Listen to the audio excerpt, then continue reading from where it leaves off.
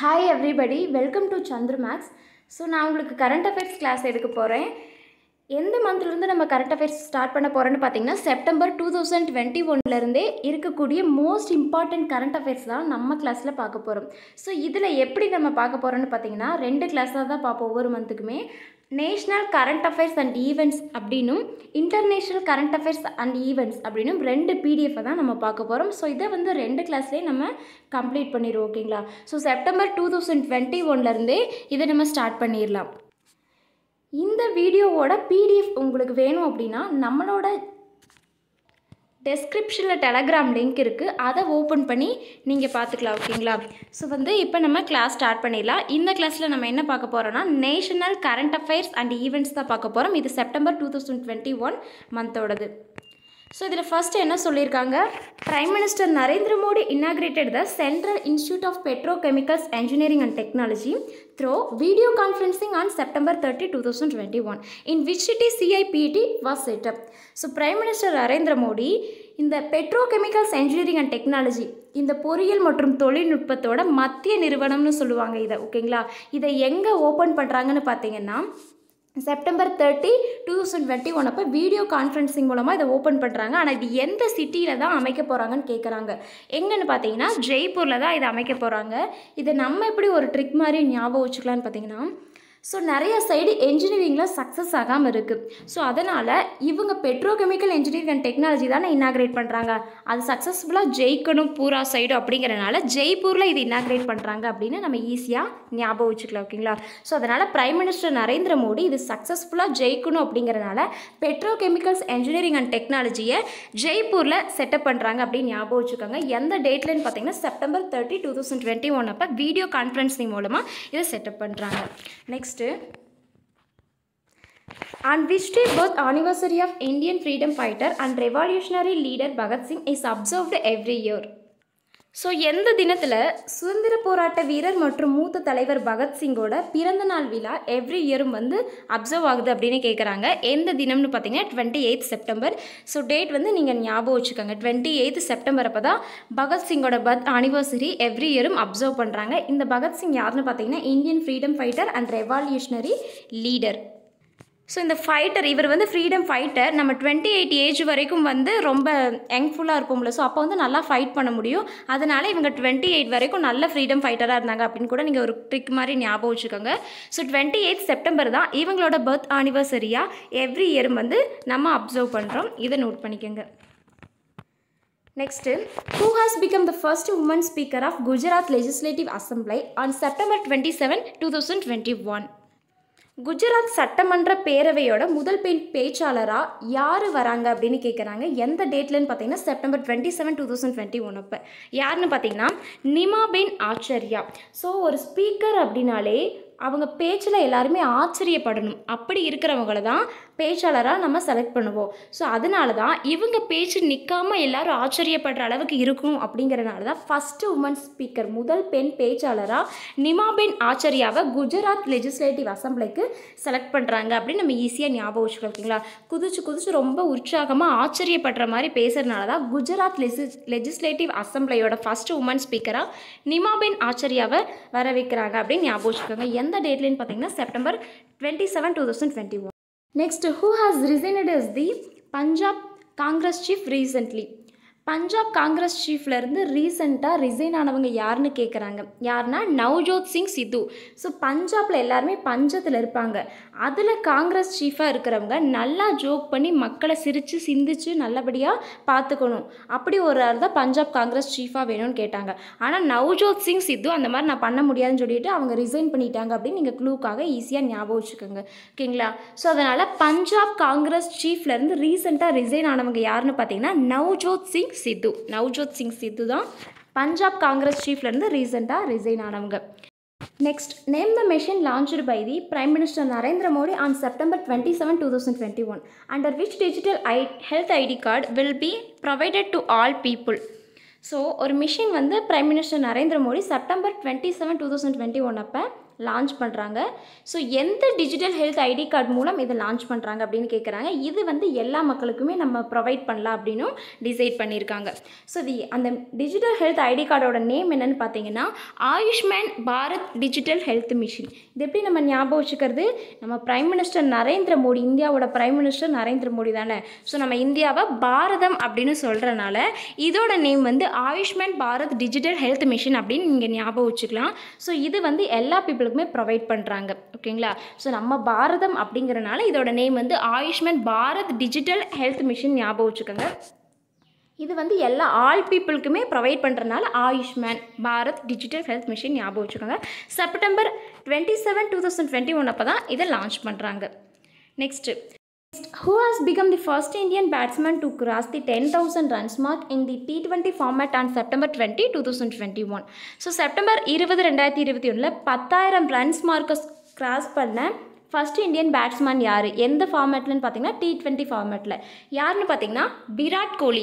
So இது எல்லாத்துக்குமே தெரிஞ்ச கொஷின் தான். விராட் கோலி தான் T20யில் 10,000 ரன்ஸ் ஸ்கோர் பண்ணாங்க. கிரிக்கெட் பார்க்குறவங்களுக்குலாம் நல்லா தெரியும். ஸோ இந்த கொஷின் நம்ம பார்த்துருக்கோம். நம்ம கரண்ட் அஃபேர்ஸ் கிளாஸ் நீங்கள் பார்த்தீங்கன்னா தெரியும். விராட் கோலி தான் 10,000 ரன்ஸ் கிராஸ் பண்ண ஃபஸ்ட்டு இந்தியன் பேட்ஸ்மேன். எந்த ஃபார்மேட்லன்னு பார்த்தீங்கன்னா T20 ஃபார்மேட்டில் செப்டம்பர் 20, 2021 அப்போ. ஸோ இங்கே T20 செப்டம்பர் 20 அப்படிங்கிறனால இந்த டேட்டையும் நீங்கள் ஈஸியாக ஞாபகம் வச்சுக்கலாம். Next, who sworn in as the 16th Chief Minister of Punjab on September 20, 2021?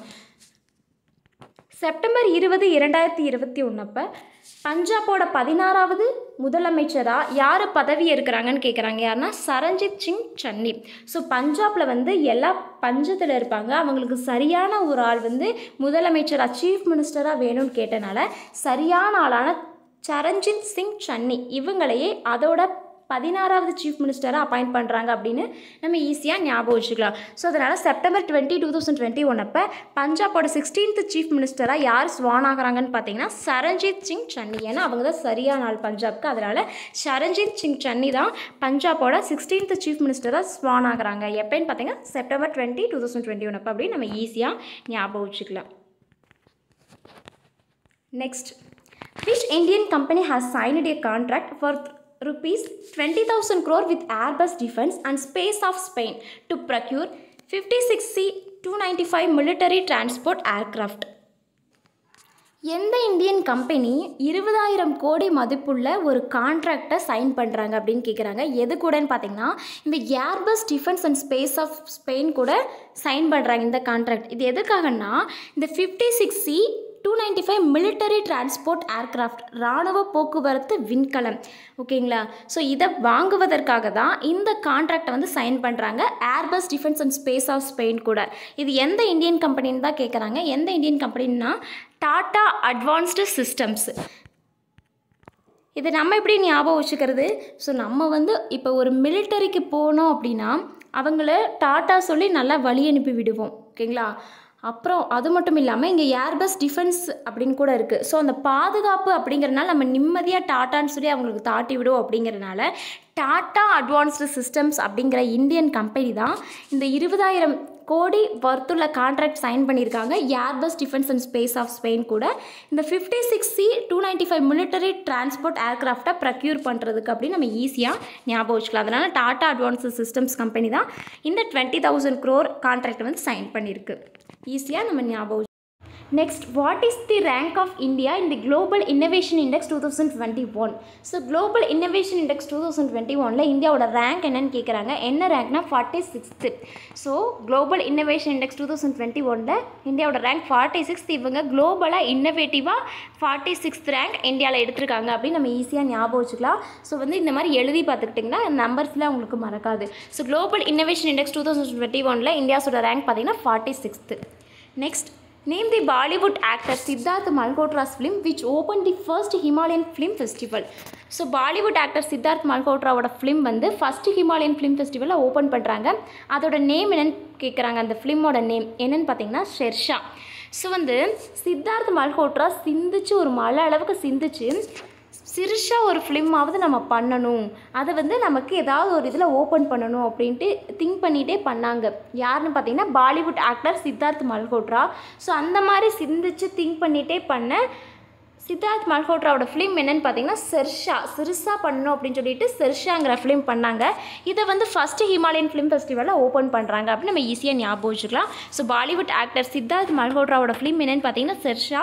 இதை ஃபஸ்ட்டு ஹிமாலயன் ஃபிலிம் ஃபெஸ்டிவலில் ஓப்பன் பண்ணுறாங்க, ஞாபகம் வச்சுக்கோங்க. Next, which two beaches in India has been accorded the coveted Blue Flag certification by the Foundation for Environment Education in Denmark, taking the total number of such beaches in the country to 10.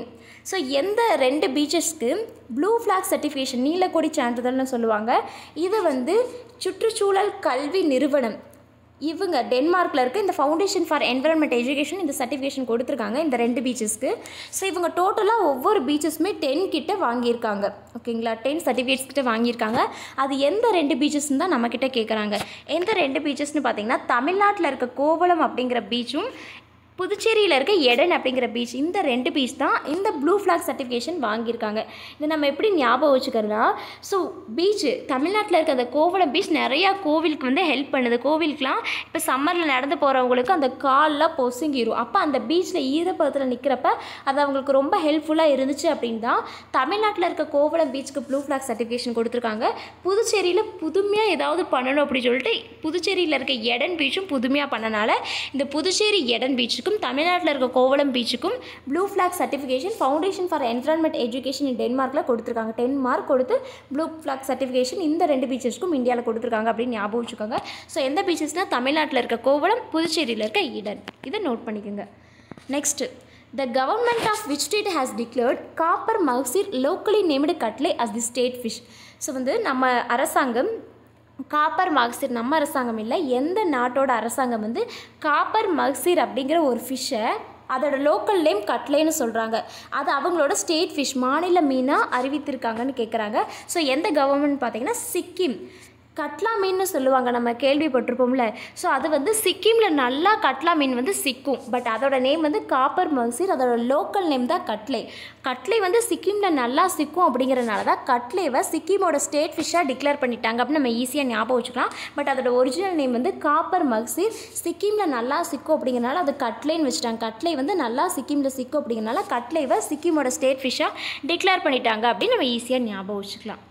Next, the government of which state has passed a bill on September 17, 2021 amending the 2009 Act that provides for mandatory registration of marriages including child marriages.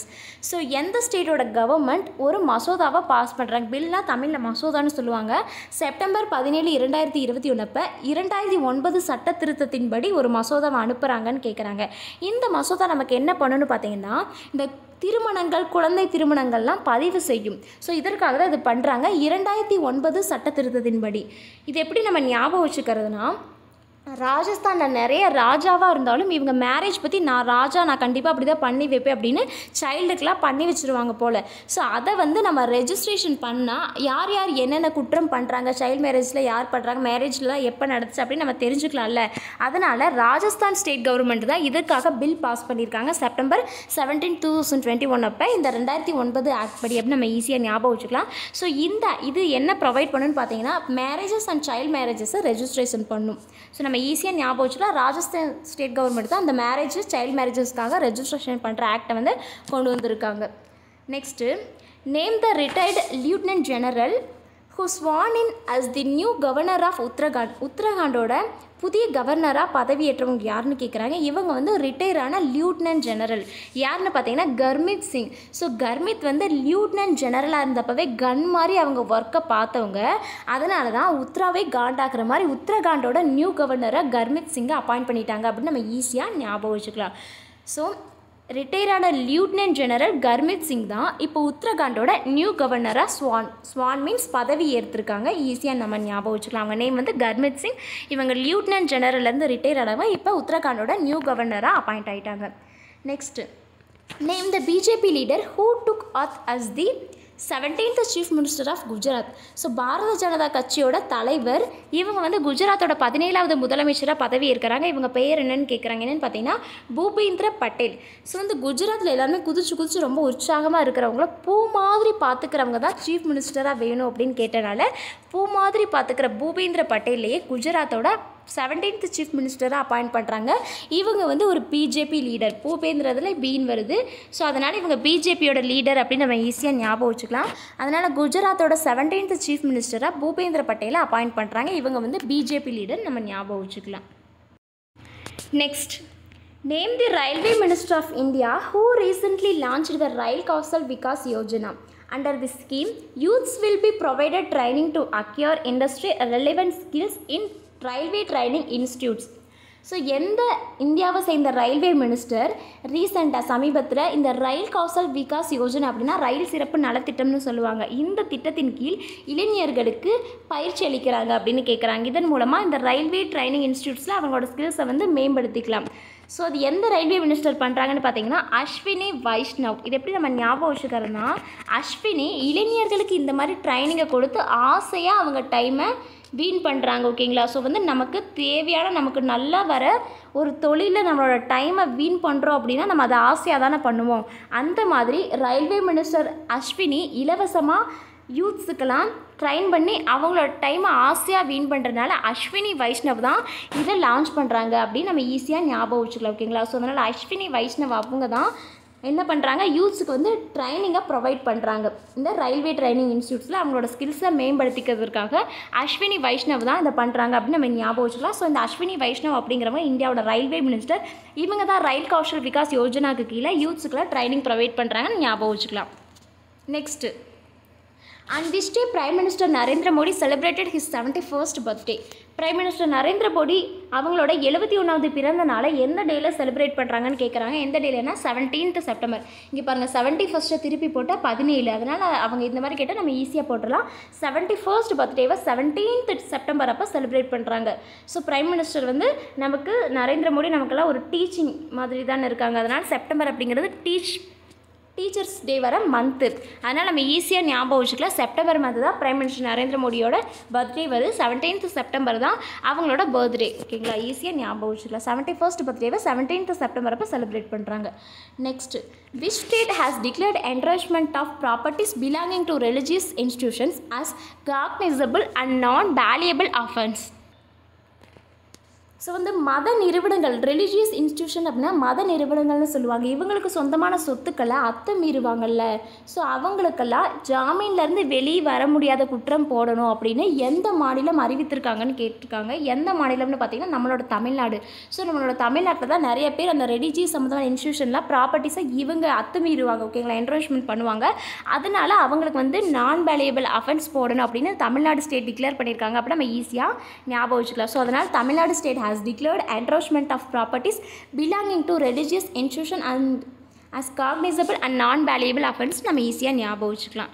Next, who has been elected as the first woman chairperson of the International Civil Aviation Organization, aviation security committee. ஓகேங்களா? இந்த aviation அப்படின்னா விமானப்படை பாதுகாப்பு குழு. இதோட சர்வதேச விமானப்படை நிறுவனத்தோட முதல் பெண் தலைவராக யாரை தேர்ந்தெடுத்திருக்காங்கன்னு கேட்குறாங்க.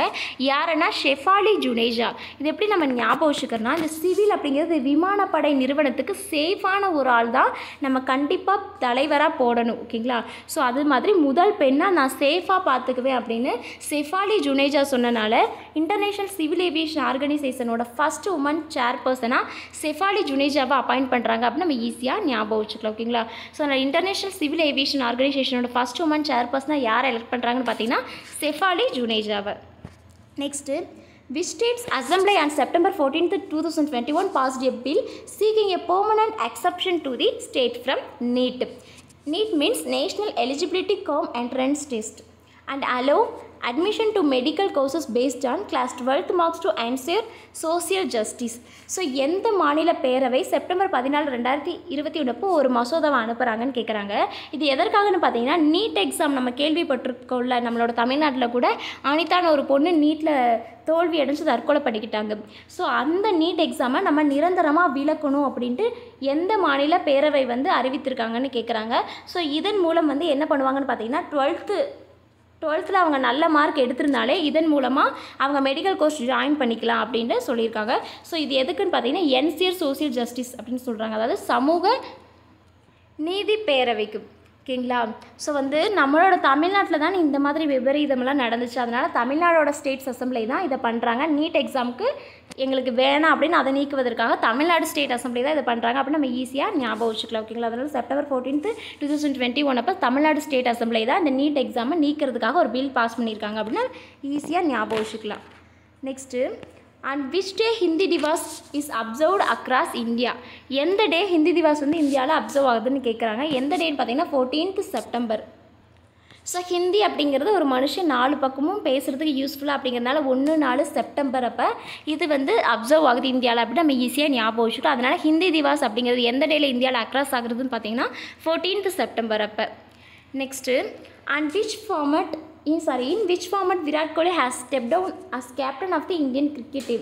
So Indian cricket டீம்லேருந்து Virat Kohli பதவி விலகுறாங்க. அது எந்த ஃபார்மெட்லன்னு கேட்குறாங்க. எந்த ஃபார்மெட்னா T20. ஸோ T20யில் தானே 10,000 ரன்ஸு ஸ்கோர் பண்ணாங்க அப்படின்னு நம்ம பார்த்தோம்ல. ஸோ அதுலேருந்தே அவங்க வந்து கேப்டன் பதவியிலேருந்து ஸ்டெப் டவுன் ஆகுறாங்க அப்படின்னு நம்ம ஞாபகம் வச்சுக்கலாம். இது எல்லாத்துக்குமே தெரிஞ்சிருக்கக்கூடிய ஒரு கொஷின் தான்.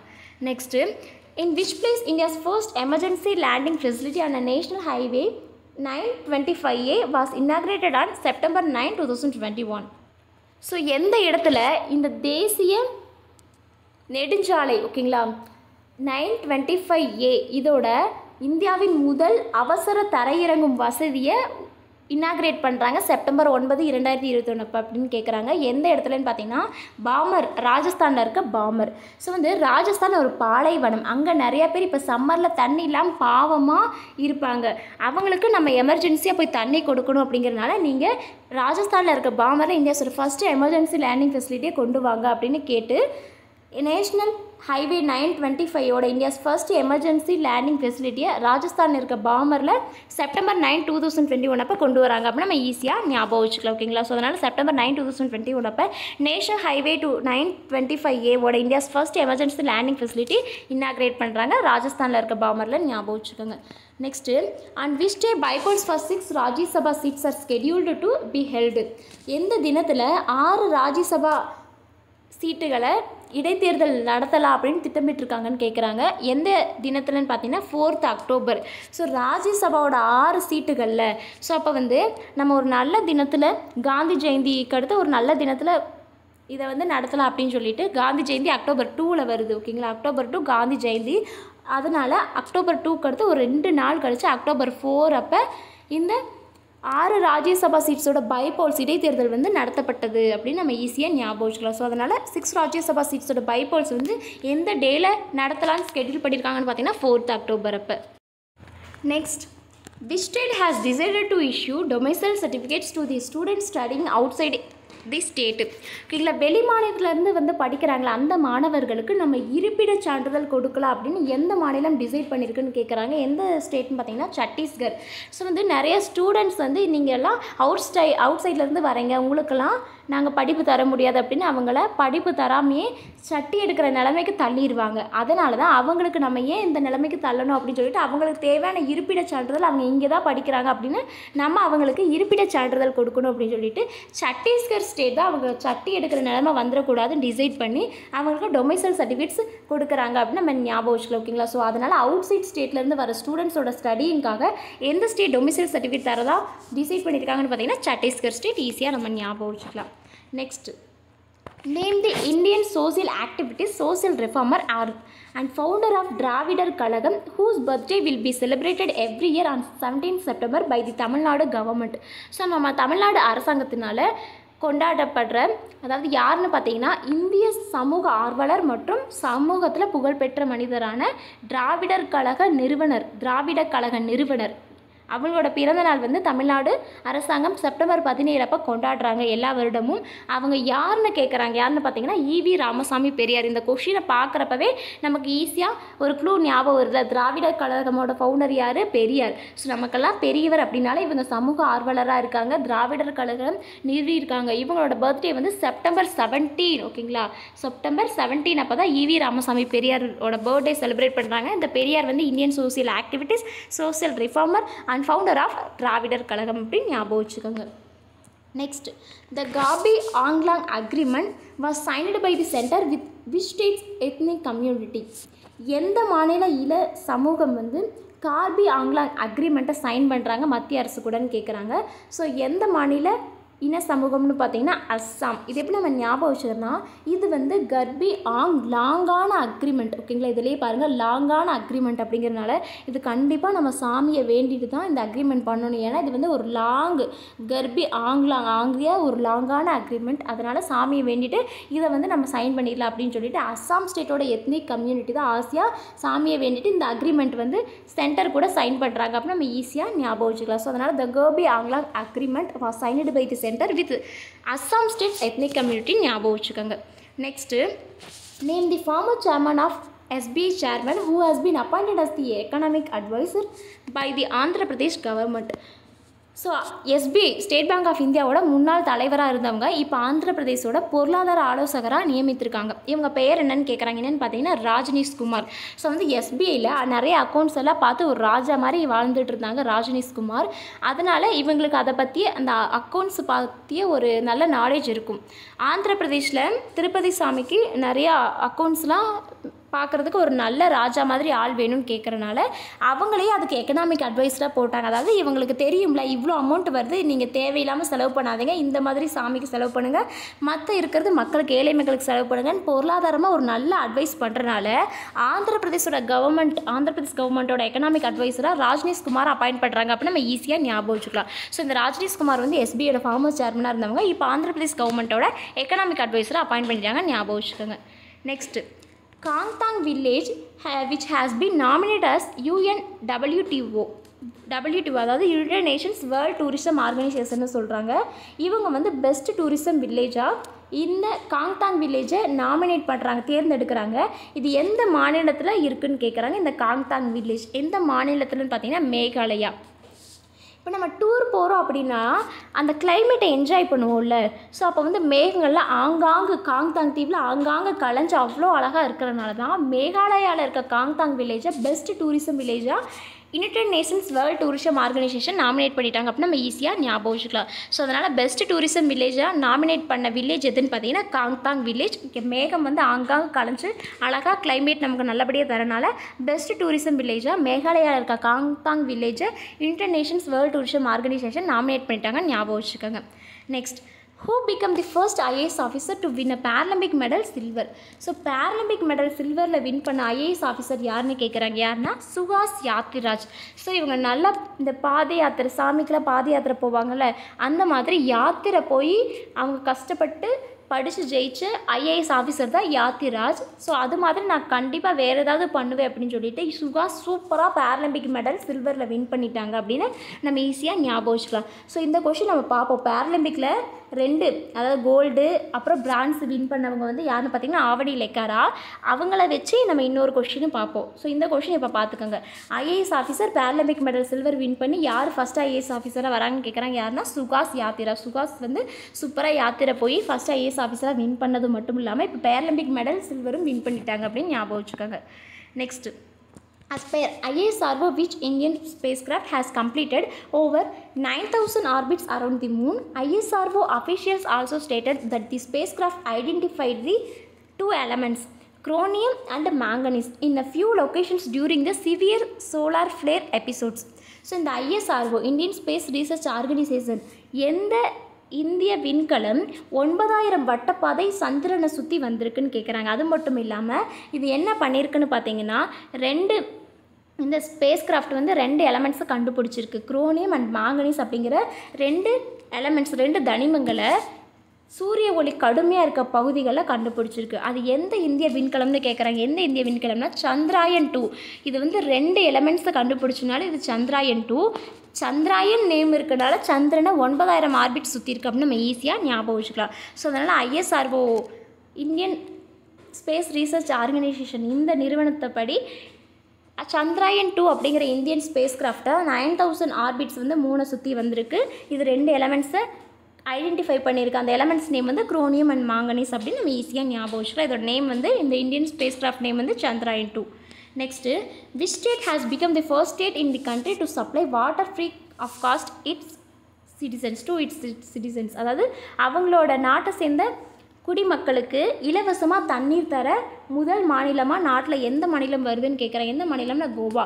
ஸோ கோவாவில் கடல் இருக்குது, அதனால் அவங்க எங்கேயுமே தண்ணிக்கு போவேனா, நாங்களே இலவசமாக தந்துடும் அப்படின்னு சொல்லிட்டு கோவா ஸ்டேட் தான் சிட்டிசன்ஸ்க்கு ஃப்ரீ காஸ்ட்டாக வாட்டர் சப்ளை பண்ணுறாங்க அப்படின்னு நம்ம ஈஸியாக ஞாபகம் வச்சுக்கலாம். இல்லைனா நீங்கள் எங்கேயும் தண்ணிக்கு கோ பண்ண வேண்டாம், கோனா போகிறது எங்கேயும் போக வேண்டாம், நாங்களே ஃப்ரீ காஸ்ட்டாக வாட்டர் வந்து உங்களுக்கு சப்ளை பண்ணுறோம் அப்படின்னு கோவா ஸ்டேட் தான் ஃபஸ்ட்டு ஸ்டேட்டாக கண்ட்ரியில் சிட்டிசன்ஸ்க்கு ஃப்ரீ ஆஃப் காஸ்ட்டில் வாட்டர் வந்து சப்ளை பண்ணுறாங்க அப்படின்னு நம்ம ஈஸியாக ஞாபகம் வச்சுக்கலாம். Next, which railway station has been awarded 5-star eat-right station certification by FSSAI for providing high quality nutritious food to passengers. So பயணிகளுக்கு நல்ல உயர்தர சத்தான உணவுகளை கொடுத்ததற்காக இந்த ஈட் ரைட் ஸ்டேஷன் 5-ஸ்டார் அவார்ட் வந்து எந்த ரயில்வே ஸ்டேஷன் வாங்கியிருக்குன்னு கேட்குறாங்க.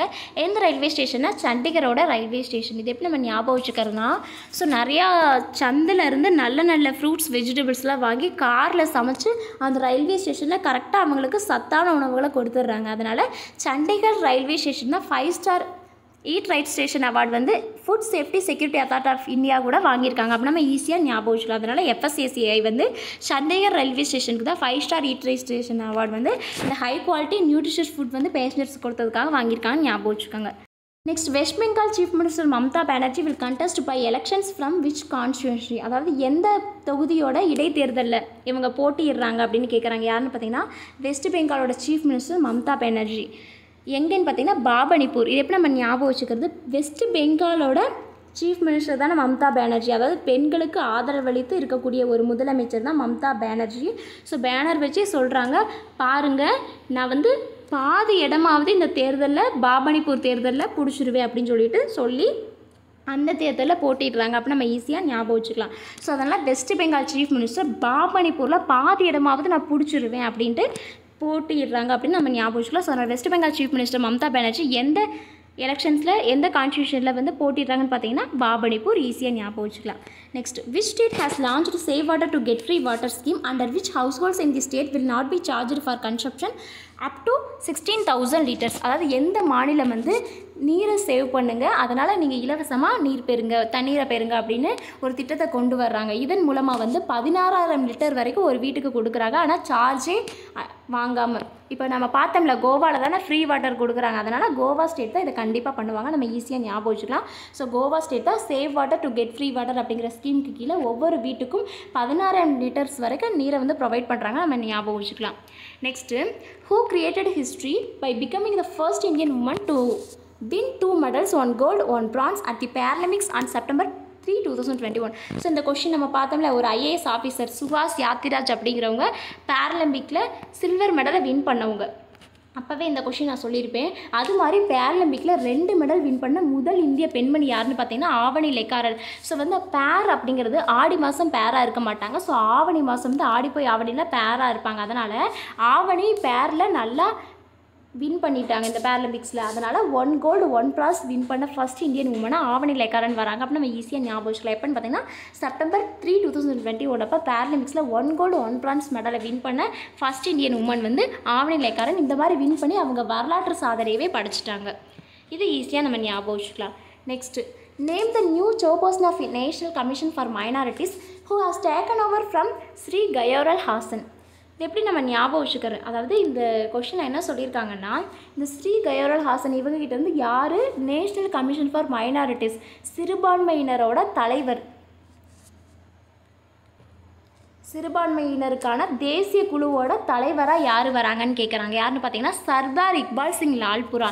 ஸோ இவங்க சிறுபான்மையினர் மைனாரிட்டிஸ். ஸோ அப்போ இவங்களுக்கு சரியான ஆளாக நம்ம அனுப்பணும் அப்படின்னு சொல்லிட்டு தான் சர்தார் இக்பால் சிங் லால்புராவை சரியான ஆளாக நேஷ்னல் கமிஷன் ஃபார் மைனாரிட்டிஸ்க்கு சேர்பர்சனாக அப்பாயிண்ட் பண்ணுறாங்க அப்படின்னு நம்ம ஈஸியாக ஞாபகம் வச்சுக்கலாம். ஸோ இவங்க வந்து ஸ்ரீ கயோரல் ஹாசன் கிட்டேருந்து டேக்கோன வராங்க, பொறுப்பேற்கிறாங்க. ஸோ இவங்க நேம் என்னென்னு பார்த்தீங்கன்னா சர்தார் இக்பால் சிங் லால்புரா. இவங்க சரியான ஆள் அப்படிங்கிறனால தான் Sardar Iqbal Singh லால்புராவை national commission for மைனாரிட்டிஸ்க்கு சேர்பர்சனாக appoint பண்ணுறாங்க, நம்ம ஈஸியாக ஞாபகம் வச்சுக்கலாம். Next, what was India's position in the summer பேரலிம்பிக்ஸ் 2020 held in Tokyo with a total of 19 medals. அதாவது 19 மெடல்ஸோட டோக்கியோவில் நடைபெற்ற சம்மர் பேரலிம்பிக்ஸ் 2020 இந்தியா எந்த பொசிஷனில் இருக்குது அப்படின்னு கேட்குறாங்க. எந்த பொசிஷன்னா 24. ஸோ 2020 நடந்த சம்மர் பேரலிம்பிக்ஸ் அப்போ வந்து 24 மணி நேரமும் பாடுபட்டனால தான் 24வது பொசிஷனில் இந்தியா அதில் இருக்காங்க இந்த சம்மர் பேரலிம்பிக்ஸ் 2020ல். அப்படி நம்ம ஞாபகம் வச்சுக்கோங்க. இது டோக்கியோவில் இருந்தது. இதில் 19 மெடல்ஸோட இந்தியா வந்து 24வது பொசிஷனில் 24 மணி நேரமும் கஷ்டப்பட்டு வின் பண்ணிட்டாங்க அப்படின்னு நம்ம ஞாபகம் வச்சுக்கலாம். Next, name the senior Indian National Congress leader and former Union Cabinet Minister of Transport, Road and Highways and Labour and Employment who passed away on September 13, 2021. So senior மூத்த இந்திய தேசிய காங்கிரஸ் தலைவர், அது மட்டும் இல்லாமல் போக்குவரத்து, சாலை மற்றும் நெடுஞ்சாலைத்துறை, தொழில் மற்றும் தொழில்துறை அமைச்சரான ஒருத்தர் வந்து பாசிட்டிவ் ஆகிட்டாங்க செப்டம்பர் 13, 2021. அப்போ அவங்க பெயர் என்னன்னு கேட்குறாங்க. என்னென்னு பார்த்தீங்கன்னா ஆஸ்கர் ஃபெர்னாண்டஸ். அதாவது இந்த 3 துறையிலுமே இவங்க சிறந்து விளங்கியிருக்கனால இவங்களுக்கு ஆஸ்கர் அவார்டே தந்துட்டாங்க அப்படின்னு நம்ம க்ளூக்காக ஞாபகம் வச்சுக்கலாம். ஸோ ஒரு ஃப்ரெண்டு மாதிரி நம்மளோட தேசத்துக்கு, டேஸ்னு முடியுதுல, அதனால் ஃப்ரெண்டு மாதிரி தேசத்துக்கு ஃபெர்னாண்டஸ் 3 துறையிலுமே ரொம்ப ஹெல்ப் பண்ணியிருக்காங்க. அதனால் அவங்க ஆஸ்கர் வின் பண்ணிட்டாங்க ஞாபகம் வச்சுக்கோங்க. ஸோ அதனால் ஆஸ்கர் ஃபெர்னாண்டஸ் தான் இந்தியன் நேஷனல் காங்கிரஸ் லீடராக இருந்திருக்காங்க, farmer union cabinet minister for transport, road and ஹைவேஸாக இருந்திருக்காங்க, லேபர் அண்ட் எம்ப்ளாய்மெண்ட்டோட மினிஸ்டராகவும் இருந்திருக்காங்க. ஸோ இவங்க செப்டம்பர் 13 இது 3 இருக்கனால செப்டம்பர் 13 அப்போ இவங்க பாசிட்டிவ் ஆகிட்டாங்க. அப்போ நம்ம ஈஸியாக ஞாபகம் வச்சுக்கலாம். செப்டம்பர் 13, 2021 அப்போ பாசிட்டிவ் ஆகிட்டாங்க ஆஸ்கர் ஃபெர்னாண்டஸ். இதை ஈஸியாக ஞாபகம் வச்சுக்கலாம். Next last question, what is the new name of Rajiv Gandhi national park located in Assam? So அஸ்ஸாமில் இருக்க ராஜீவ் காந்தி நேஷ்னல் பார்க்கோட புதிய பேர் என்னென்னு கேட்குறாங்க. என்னென்னு பார்த்தீங்கன்னா ஆரஞ்ச் நேஷ்னல் பார்க். ஸோ வந்து அஸ்ஸாமில் நமக்கு ப்ரொனன்சியேஷன் ஆகனால ஞாபகம் வச்சுக்கோங்க. இதில் ராஜீவ்னு இருக்கனால ரான் வரனால ரஞ்ச் அப்படின்னு ஞாபகம் வச்சுக்கோங்க. ஸோ அதனால் ஆரஞ்ச் நேஷ்னல் பார்க்கை நியூ நேமாக வச்சுருக்காங்க இந்த ராஜீவ் காந்தி நேஷ்னல் பார்க் அப்படின்னு நம்ம ஈஸியாக ஞாபகம் வச்சுக்கலாம். ஸோ அஸ்ஸாமில் லொக்கேட்டடாக இருக்க ராஜீவ் காந்தி நேஷ்னல் பார்க்கை இப்போ ஆரஞ்ச் அப்படின்னு நியூ நேமாக வச்சுட்டாங்க அப்படின்னு நம்ம ஈஸியாக ஞாபகம் வச்சுக்கலாம். ஸோ அதனால் அஸ்ஸாமில் லொக்கேட்டடாக இருக்க Rajiv Gandhi national பார்க்கோட new name என்னென்னு பார்த்தீங்கன்னா ஆரஞ்ச் நேஷ்னல் பார்க். ஸோ இதோட வந்து நமக்கு September 2021ஓட national current affairs and events complete ஆயிடுச்சு. இதில் உங்களுக்கு ஏதாவது டவுட் இருந்தால் கமெண்ட்டில் கேளுங்க. So thank you so much.